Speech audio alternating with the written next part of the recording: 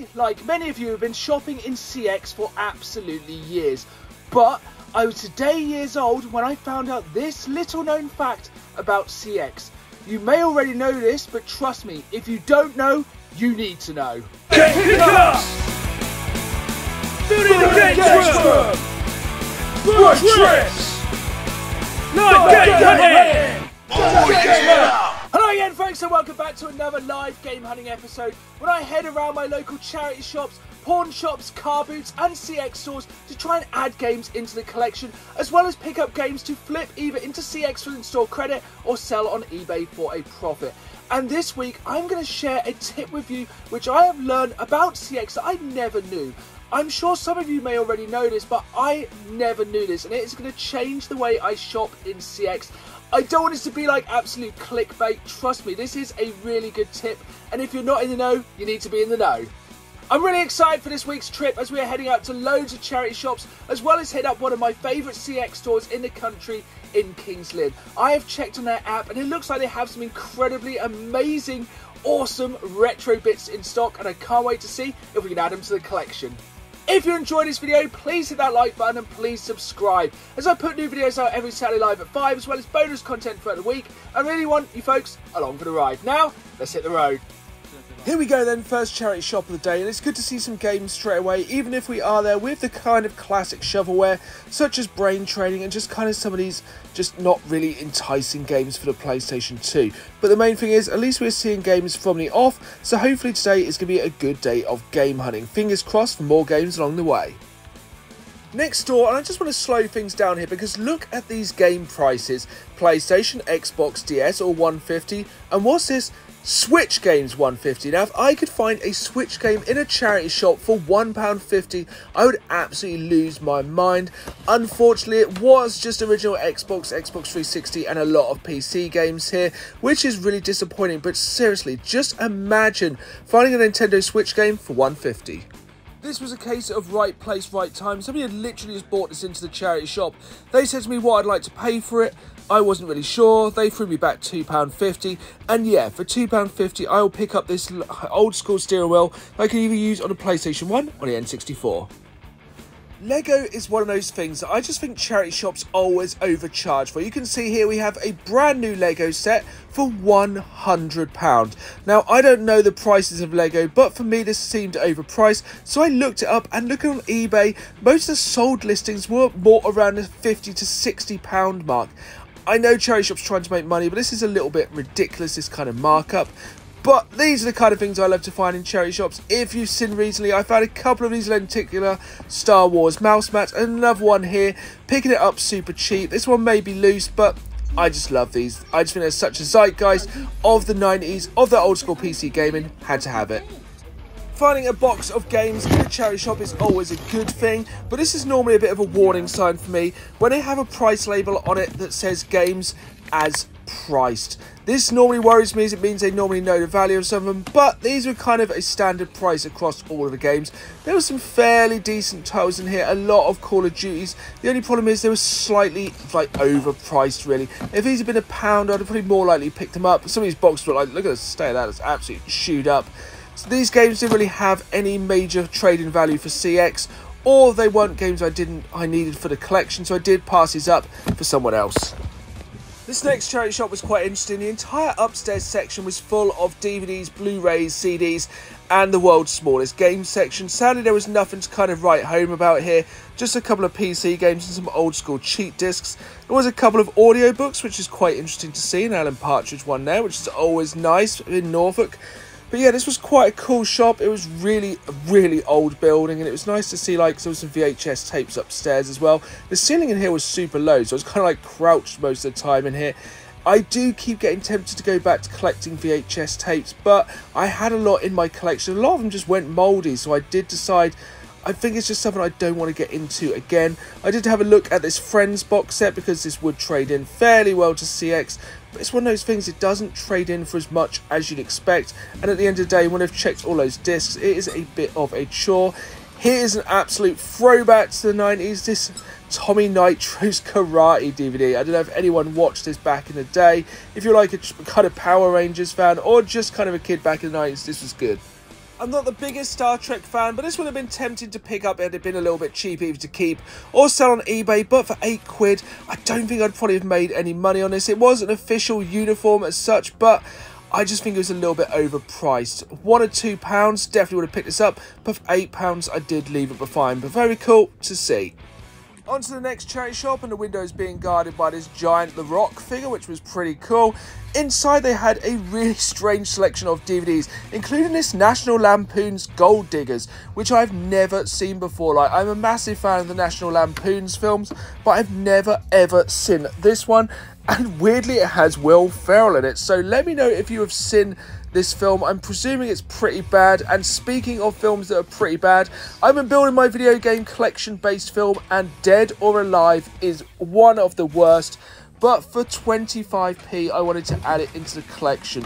Trust me, if you've seen this film, it is pretty bad. Literally the description on the front is half naked babes kung fu fighting. My friend Mark had joined me on a game hunt today, and we were jokingly saying all day how both of us were looking for Teenage Mutant Ninja Turtles 2, and we randomly managed to find it. And I've never seen it in this cover art. It's really peculiar. It's like the new Turtles art for the old Turtles film, but unfortunately the second film was missing for this box set. I was gutted. This may have been my biggest regret of the day, leaving behind these two guitars for Guitar Hero for the Xbox 360. They were £20 for the two and would have traded in quite nicely into CEX, but the problem is they didn't have straps. One of them had the battery cover missing on the back, they were covered in stickers, and I had no idea if these worked. But let me know in the comments down below, would you have taken the risk and taken these into CEX for trading credit? They do really well on trading, but the thing is, if these didn't work, that is £20 down the pan. And I'm not really much of a gambling man, but let me know, would you have taken the risk on these two Guitar Hero controllers? Next door, and they had a pretty good selection of Wii games in here. The only problem is these were all £1.50. These were more kind of games. If they'd been 50p or even £1, I'd have probably picked them up to trade them in to CEX for a little bit of in-store credit. But, you know, at the end of the day, £1.50 still isn't bad if you were trying to kind of add these games into your collection. But I just never know with these Rock Band's kind of song packs. These are the kind of things that I'll probably be looking out for more at the car boot, to just pick up super cheap and trade in or add to the collection, because I like to have the extra songs for these packs, but mainly collect them for the Xbox 360. This may well be my best pickup of the day, and yes, this is for flipping because I already own this. The complete Firefly game for just £3. Firstly, Firefly is one of the greatest TV shows of all time and should never have been cancelled. Secondly, this is a fantastic board game. If you're a board game fan like myself, this is definitely one you want to pick up. And thirdly, picking this up for a couple of quid, I should be able to sell this on eBay for at least around £20. Obviously, I will need to check this is totally complete, but once I opened it up, it did look in really good condition. A lot of the components hadn't even been punched, so to pick this up for £3 is a bargain. Here we go then, last stop of the day, and as I said, I was super excited for this trip to CEX, and so I checked the app and they had some really good retro games in stock. Unfortunately, when I got there, it seemed that most of them were out of stock, but they still had some bits that I'd been looking for a long while, such as hiding in the back here behind this copy of Conker's Bad Fur Day, which I wish I could have picked up, but it is so incredibly expensive. Was a game I've been looking for absolutely ages. Cannon fodder for the Mega Drive. This was on my list of 20 most wanted games in 2022, and I can't believe it's taken me this long to find it, but I'm just so happy to finally add this absolutely iconic 16-bit game to my collection. Here's something I'm saying less and less often. Going through the Wii U section, I managed to find some games that I actually needed for the collection. Seriously, Wii U collecting, I think in 2023 is going to get very difficult. So if you see Wii U games you need, I recommend you pick them up, especially if they're games such as Batman 2 DC Superheroes for £4, as these games are cheap now, but trust me, they're going to get more expensive in the future. I thought I needed Call of Duty Black Ops 2 for the Wii U. It turns out it was actually a different Call of Duty game, but it's good to see that these games are still cheap on the Wii U, but I do not think this will last forever. I think all Wii U games in the future are going to get super duper expensive, so now is definitely the time to pick these up. checking my app, so I have Game Eye on my phone so I know which games I need for the collection. It's actually Call of Duty Ghosts, which I do not own for the Wii U. Again, for £5, this is a fairly cheap title to add to your Wii U collection, but trust me, I think if you're wanting to collect for the Wii U, I would start sooner rather than later, as I genuinely believe in a few years it's going to be very expensive. Since buying a PlayStation 5 late last year, I always go through the PlayStation 5 section when I'm at CEX, and this one had a fairly decent sizable collection of games. There's definitely some cheaper titles now, like Assassin's Creed Valhalla is down to just £12. This game has been on my list for quite a long while, but you know what, I reckon I'm going to wait until it hits the £10 mark. I think that's one of the things with Ubisoft games, I'm always happy to wait, but let me know in the comments down below. You can see here there's the standard edition of Valhalla and also the limited edition. Which one would you pick up for the collection, even though the DLC is obviously used? As we're seeing more people move on to the PlayStation 5, now is the time to pick up the PlayStation 4 exclusives while they are lower in price, such as The Last Guardian, which is down to just £8. I've never played this one, but I was a massive fan of Ico and Shadow of the Colossus, so I definitely want to pick this up at some point, and I think now is a good time to pick up these PlayStation 4 exclusives while they're cheap. The games will probably get more expensive in the following years, so grab them now. This CX always has a really good selection of PlayStation 1 games. I've been trying to find a copy of Tekken 3, complete with Black Label, for absolutely ages. Opening this one up, it did seem like it didn't have instructions, but let me know if you know. Do CEX, if they have PlayStation 1 games on the shelf, do they keep the instruction manuals behind the shelf with the discs? Because none of these had instruction manuals, so I'm just wondering, do they just not leave the instruction manuals on the shelf? So there we have it, the end of another game hunt, or is it? Because when I went to check out with my games I picked up in CX, something happened that has never happened before, and I think it's going to change the way I shop at CX. You may notice, you may not notice, but you need to notice. Here we are then, back in the game, so I'm going to explain what happened in that trip to CX. So when I checked online, they had a load of Sega Saturn games as well as SNES games in stock. Unfortunately, when I got to the store, none of them appeared to be on the shelves. I did, of course, manage to pick up this copy of Cannon Fodder for the Mega Drive. This is a game I've been looking for absolutely ages. I knew this was in stock in store, and I was super excited to go and pick it up. It was £15. This thing is complete and in absolutely amazing condition. So, when I got to the counter, I'd taken a couple of Wii U games and a couple of PlayStation 4 games, but I just asked them about the games that I'd seen were in stock online. Now, I had presumed over the years, seemingly falsely, that if a game says it's in stock in the app, that doesn't necessarily mean it's in the store. But when I spoke to somebody behind the counter, the games I was looking for that were online were actually in stock. They just were not on display. I had just presumed, evidently wrongly all these years, that CX put all the games they have on display. So my tip is, if you check online and it says a game is in stock, just ask. They might just not have it on display. And trust me, I managed to pick up some amazing bits that, had I not checked the stock checker and asked behind the counter, would have never got. I'm really sorry if you already knew this about CX, but I did not know it, and it's absolutely blown my mind. The number of times I have checked the app and seen there was a game that I wanted in store, only to go along and not find it, is so numerous. So now, every time, if I see a game is in stock, I'm going to ask, because the first game I wanted to pick up is Virtua Fighter 2 for the Sega Saturn. This is in really, really good condition. Like, it is a nice boxed Sega Saturn game, which is getting harder to get. It is complete with the manual and everything, and this was just £6, which is an absolute bargain. I also managed to pick up this copy of Die Hard Trilogy for the Sega Saturn, which we all know is an absolute classic game, and once again, this one is complete with the manual in the box. Sega Saturn games are getting harder and harder to find, and the fact these weren't on the shelf just blew my mind, to be able to pick up these two games which most people wouldn't even realise were in stock.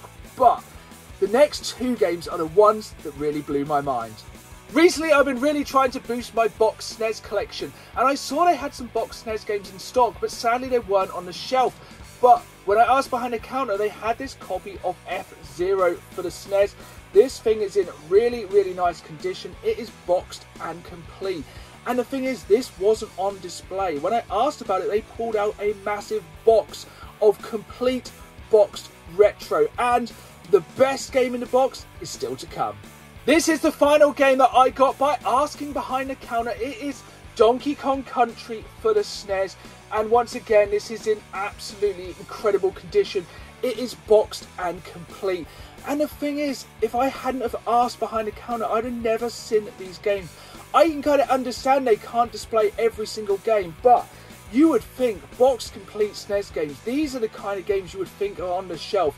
And again, I apologise if you knew that CEX does not display every single game, but if even one person watches this video and now realises they need to ask about games, then my work here is done. Of course, it's not just expensive retro games we're looking for on the game hunt. We're picking up cool items for the collection, such as this lenticular. You know I love me some lenticular Star Wars mouse mat. This was just 50p. And I am just a massive Star Wars fan, a massive retro PC fan, so for 50p, this is a must. When it comes to adding DVDs to the collection, I'm always looking for the weird and wonderful, and these two definitely fit that description. We have Dead or Alive and National Lampoon's Gold Diggers, which features Will Ferrell. I am a massive fan of all of the National Lampoon's films, but I have never seen this one before, so let me know in the comments down below if you've seen this one. I'm really looking forward to checking it out. And I'm slowly building a fairly sizable collection of video game based movies. Yes, most of these are terrible, and yes, Dead or Alive definitely falls into that category.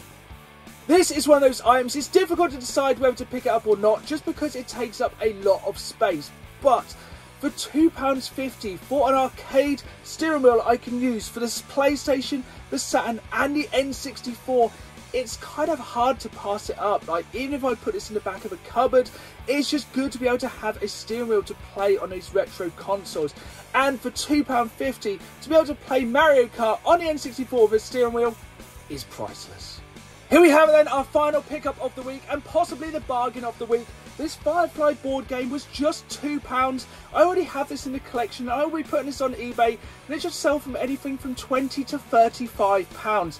This is the thing, folks. If you are out game hunting, look for other things you can flip, either into CEX or onto eBay.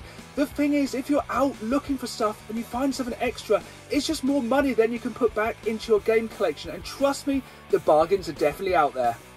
There we have it then, folks. That's the end of another live game hunt. And if I help just one person this week, it'll be worth it for me. I'm sorry if you already knew this about CEX, but if you didn't, knowledge is power. And for me, that's what YouTube is all about. Increasing our knowledge and learning more about game collecting.